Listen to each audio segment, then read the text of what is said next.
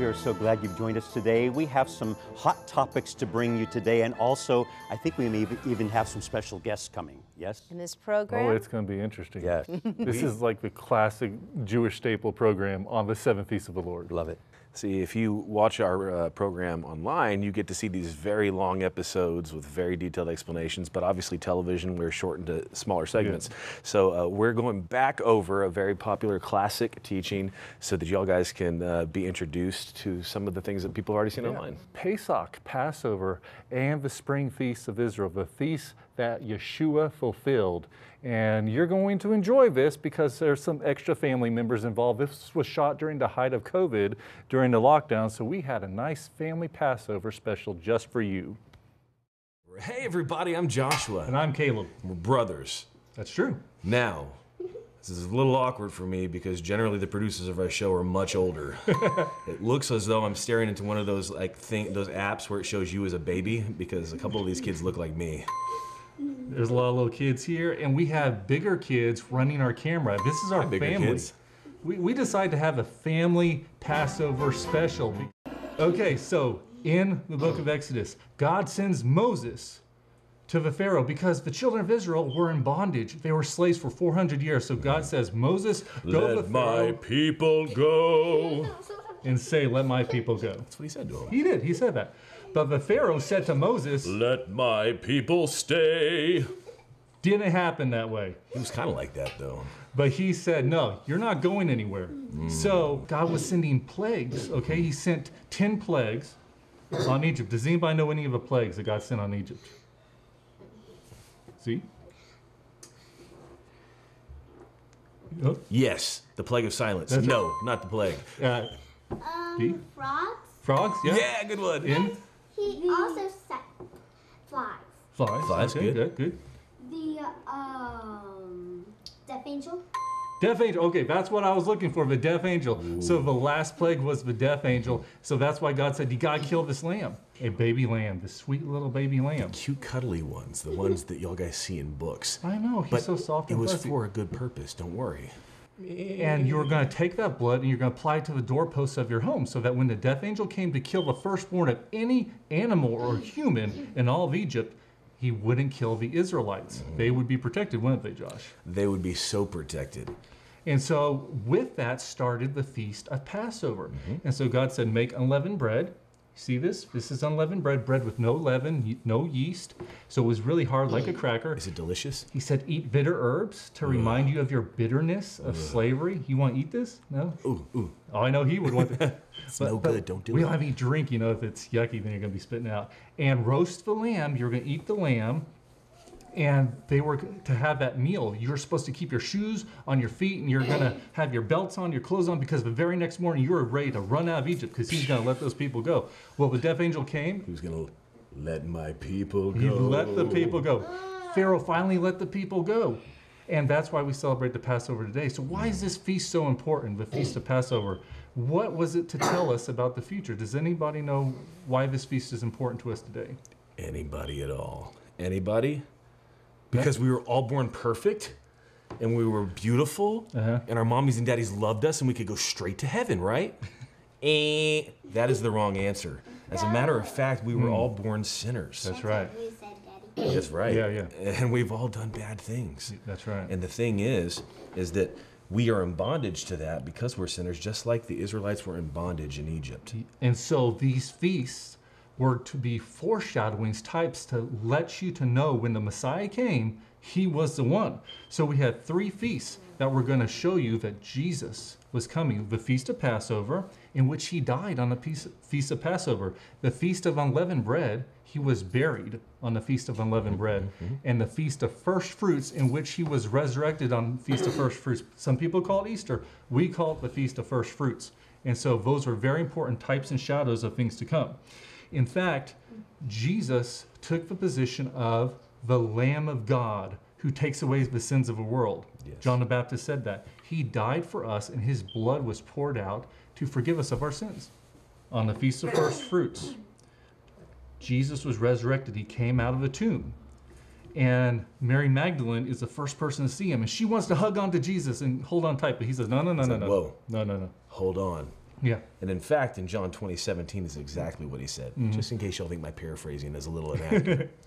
Jesus said, "Do not hold on to me, for I have not yet ascended to the Father. Go instead to my brothers and tell them, I am ascending to my Father and your Father, to my God and your God." So why was this important? Jesus, immediately after that, he went up to heaven. Okay, he went up to heaven and he had to finish the sacrifice. I say he was the Passover lamb. He was killed, but he still had to apply his own blood to cover our sins.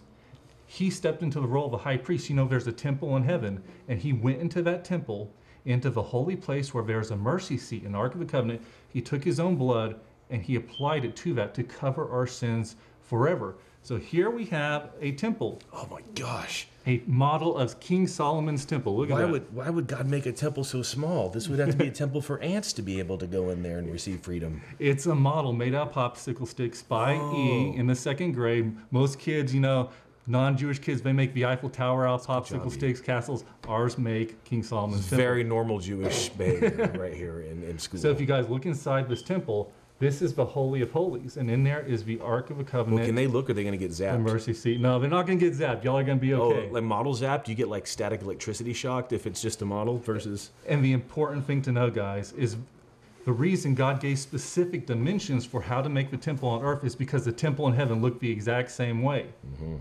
And we have proof that Jesus completed this sacrifice the way we just explained in the book of Hebrews, don't we, Josh? We do. As a matter of fact, Hebrews 9:11 through 12 says, "But when Christ came as high priest of the good things that are now already there, he went through the greater and more perfect tabernacle that is not made with human hands. That is to say, that it is not a part of the creation. He did not enter by means of the blood of goats and calves, but he entered the most holy place once and for all by his own blood, thus obtaining eternal redemption." So this Passover, guys, remember the things of old, the sacrifice of old, how the death angel passed over because of the blood of the lamb on the doorpost of the house. Now we have the blood of the lamb on the doorpost of our hearts. We do. And we don't have to fear the death angel. We don't have to fear coronavirus. We don't have to fear anything that's going on in the world, because whether we're in our home or whether we're out in the world, we are safe and protected by the blood of Jesus. I had such a great memory today of when we used to use our kids on set That's for props, things. yeah. Yes. Really great having your kids with us in this segment. I love the kids' perspective, teaching to them. Yeah, it changes everything, but the gospel was meant to be understood by children.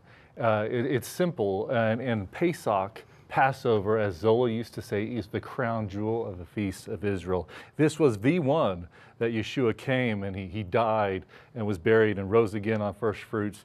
And obviously, in Christian churches, they celebrate differently with Easter. You know, it's not And we the know Jewish interpretation. We know that people get bent out of shape because it was Ishtar's, fertility festival and this and that. But the focus being on Yeshua being raised is what we care about. But that's why it's so important to go over this teaching here. It is, and it's important to go over the teaching.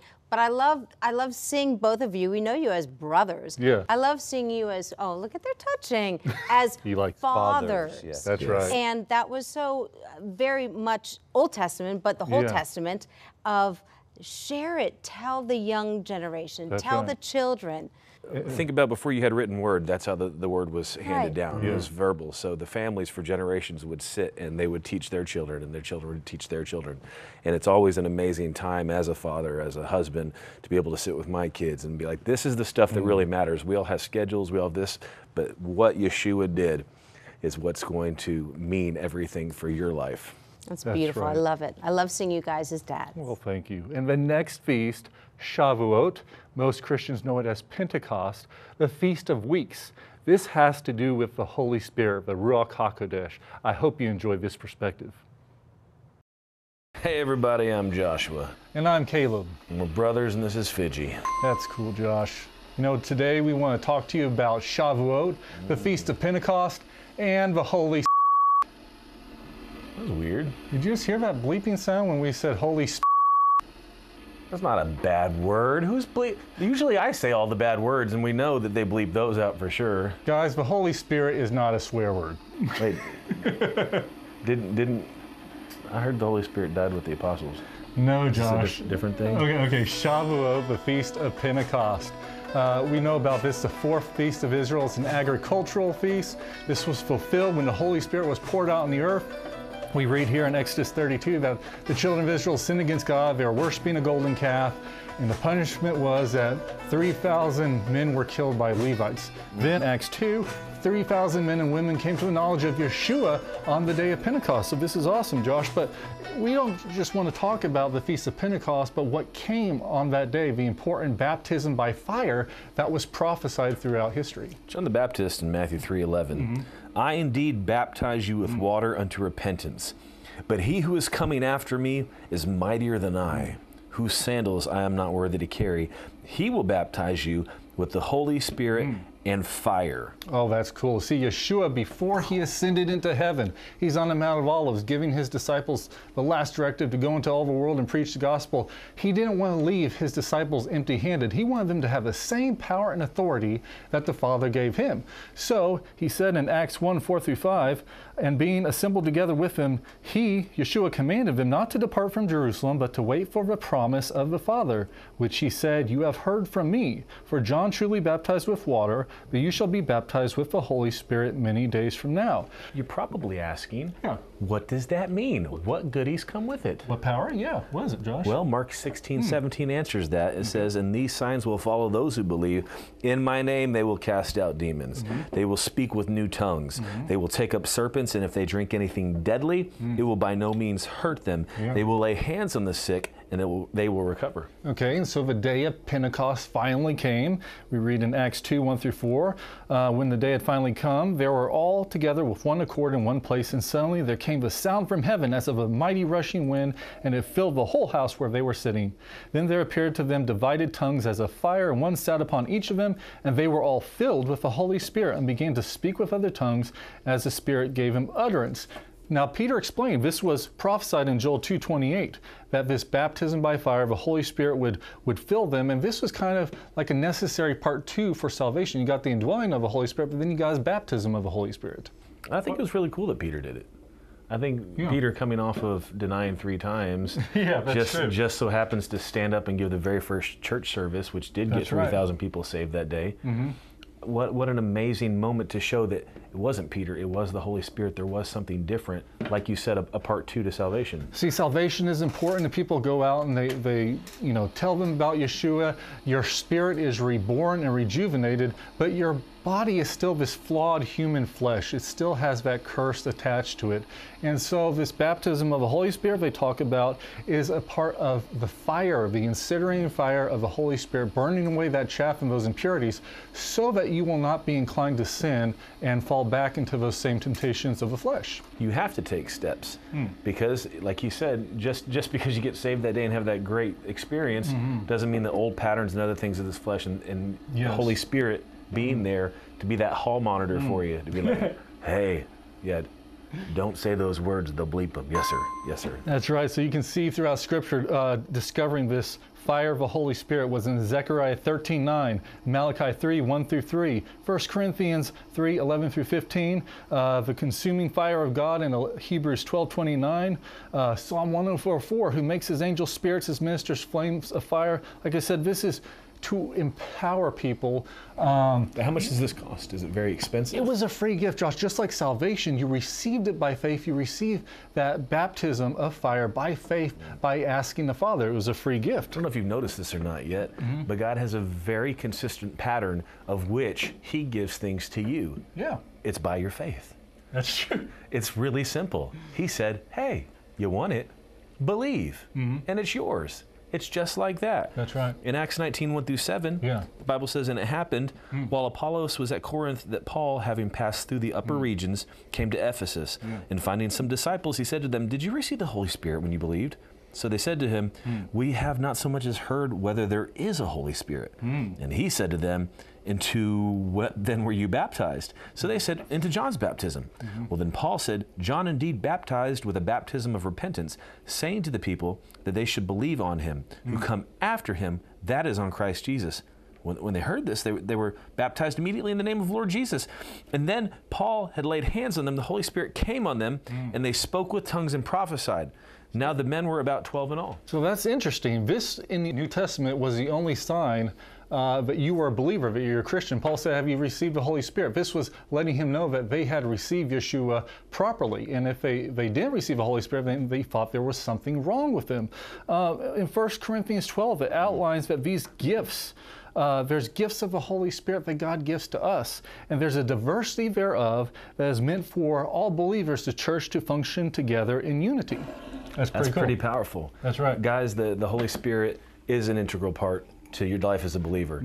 You can still go to heaven if you're not baptized in Him, but the things that it enables you to do, the intimacy with the Father, the awareness, everything is amazing. We read in 1 Corinthians, what we all have read before, that these giftings that have been given out are portions of apostle, prophet, teacher, healer, gift of tongues. There's all these things, but the greatest of all these gifts that is given out is love. That's right. It's greater than the Holy Spirit. It's greater than everything.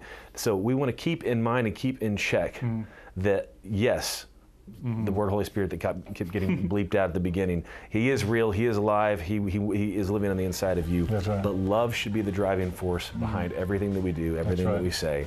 And if it's not, then it doesn't matter if you have prophecy. It doesn't matter if you can speak in tongues. It doesn't matter if you can heal the sick. If you don't have love toward the people, toward the fellow man, to your neighbor, you're nothing. I wonder what else they might bleep. Josh, Come up with some words. What about? While the cameras were off, we were discussing this topic, and as Gentiles, we think it's a lot different than what the teaching is today, right? Right, because we grew up in the church. You grew up in the church also, but you grew up with a Jewish perspective. Yes. We did not. So what we've heard is the church is born, it's the beginning of the Christian church, Shavuot, and they don't even know the word Shavuot, it's just Pentecost. And we, again, cannot understand it if we don't understand the Jewish roots, what was really happening right then. So tell us more. Tell us more. Well, guys, even the Holy Spirit, everybody says, oh, here's the Christian Holy Spirit. You know, with the Jewish people, it's always the Father, the Father, the Father, you know. And then with Christians, it's the Son, and then you get the Holy Spirit. The 3-in-1 was always taught. You can see the 3-in-1 all over the Old Testament.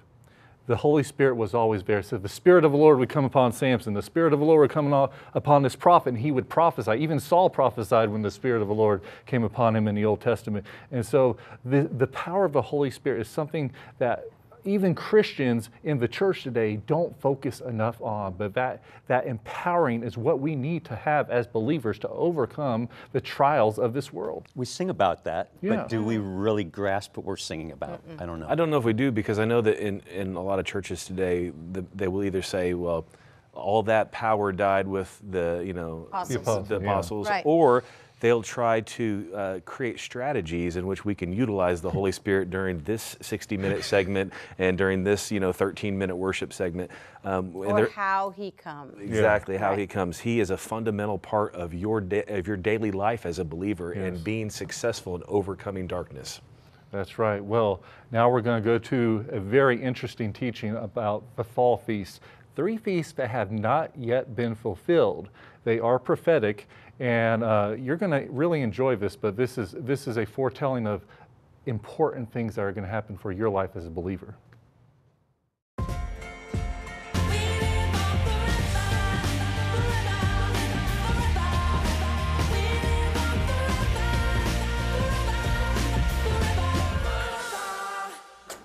Hey everybody, I'm Joshua.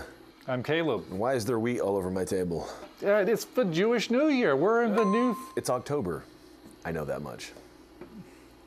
Jewish New Year. Hey, secular Jewish New Year. We're in the New Year season for the Jews. That's right. Yeah, in the Bible, the New Year was basically in the spring, but the secular time, Rosh Hashanah, starts the New Year for the Jews. And we know that Zola has taught about the 7 feasts, and we want to talk about the fall feasts, and we're going to sort of give an abridged version of that. With all the wheat. That's right. So let's talk about the 7 feasts that God ordained in Leviticus 23. The first 4 have been fulfilled in Messiah. We see the Feast of Passover, unleavened bread, and first fruits were fulfilled in the death, burial, and resurrection of Messiah. Then we see Shavuot, the Feast of Weeks. That was fulfilled on the day of Pentecost, with the outpouring of the Holy Spirit to the people. Is that all of them, or are there more left? there's 3 feasts left. Three the more fall feasts. feasts.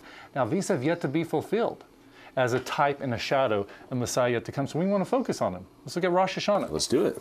Rosh Hashanah is known as the Feast of Trumpets, or Yom Teruah. And on this day was a ceremonial blowing of the trumpet, of the shofar, from the temple, and they offered sacrifices to the Lord. And as Zola has explained, this feast is a mirror or a shadow of a rapture of the church to come.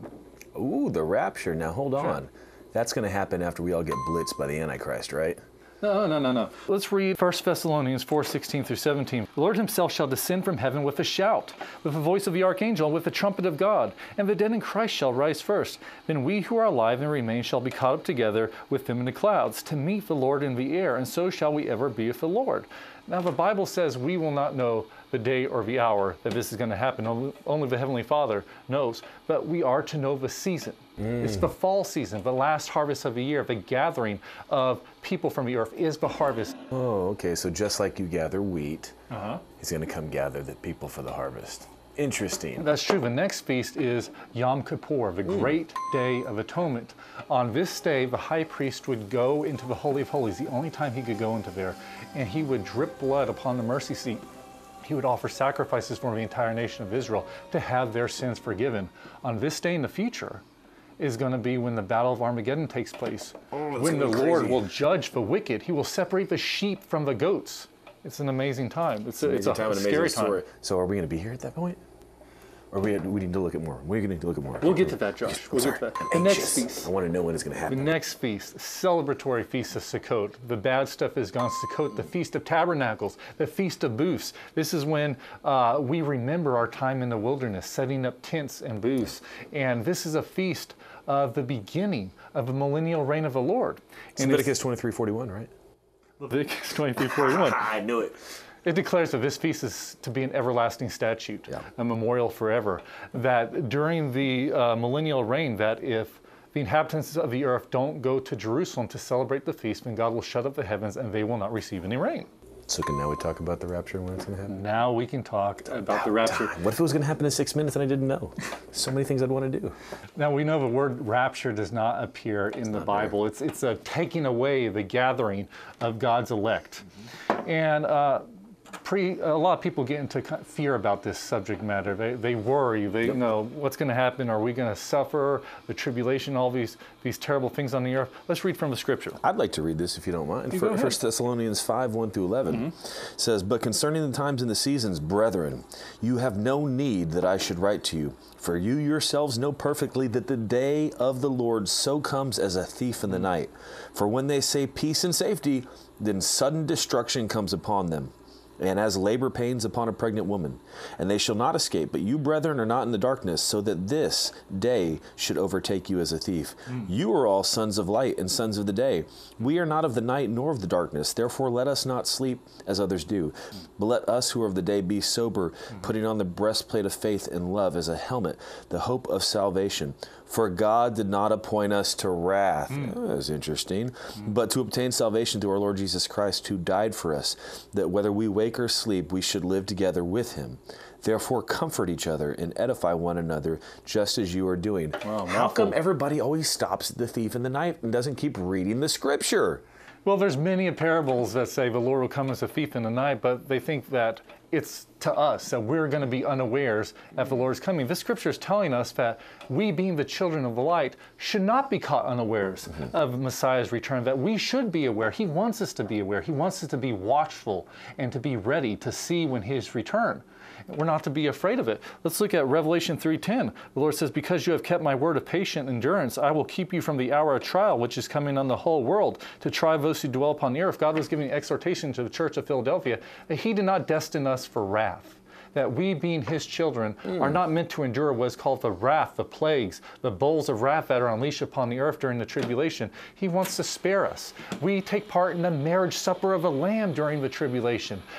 This time when we marry Messiah, when we become one with him, and then at the end of the tribulation, we come down with him on white horses. We battle Satan in the battle of Armageddon. It's going to be so awesome. I think that white horses are super cool. Johnny Cash even sang a song about that one time. I love it.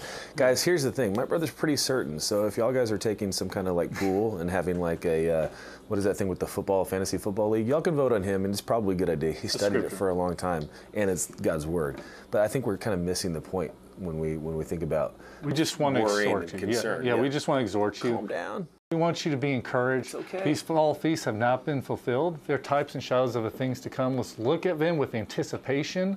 Let's be one of those ones who receive a reward for looking for the coming of the Lord. And be ready, be watchful, so you won't be caught unawares. Have the good intention, not the person who's just waiting to go, ha ha, I told you so. I like to be that guy sometimes. I'm not gonna lie, that's why he's staring at me. But look at all the wheat. It's beautiful wheat. It's tasty.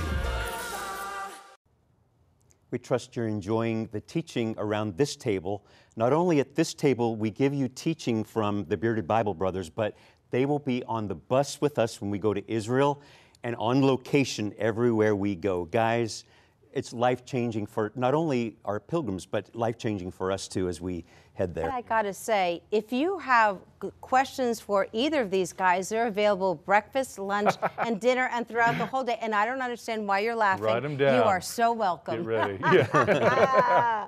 All day long, prophetic questions, but you guys have the answers. Well, guys, for this show itself, when you give an offering to us, we want to give you something in return. This book that Zola and Dr. Tom McCall wrote, The Bible Jesus Read, is from a Jewish perspective because Jesus read the Old Testament, and it answers a lot of your questions. It's really like the Cliff Notes to the Old Testament, and it shows the messianic lineage through the whole thing. You can find Yeshua in this.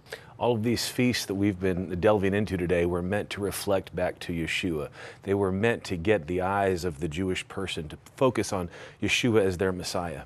Right now, if you are watching this and you have not accepted Yeshua as your Messiah, as the one that is written about throughout the Word of God, who is the Son of God, who came and lived a perfect life fulfilling the law, dying, rose again on the third day, then now is the moment for you to accept Him. I want you to pray with me right now. Dear Heavenly Father, we thank you for sending your Son Yeshua. We ask for you to forgive us for our sins. We ask you to come into our heart and to live and rule in us forever. Thank you, Yeshua. It's as simple as that. Yes. I want to say this too, it's been great having your children with us today and so much more to come. But guys, it's time to go. That's right. So as we always say, Shalom, Shalom, Yerushalayim. Pray for the peace of Jerusalem. Join us right now on our social media sites for exclusive content. Visit our website, levitt.com, for tour information, broadcast schedule, free monthly newsletter, and online store. Call us anytime at 1-800-WONDERS and ask about this week's resource. Our Jewish Roots is a presentation of Zola Levitt Ministries. As a 100% viewer-funded ministry, your gifts allow us to bring you our weekly television series, social media outlets, website, and other ministry endeavors. Please remember we depend on tax-deductible donations from viewers like you.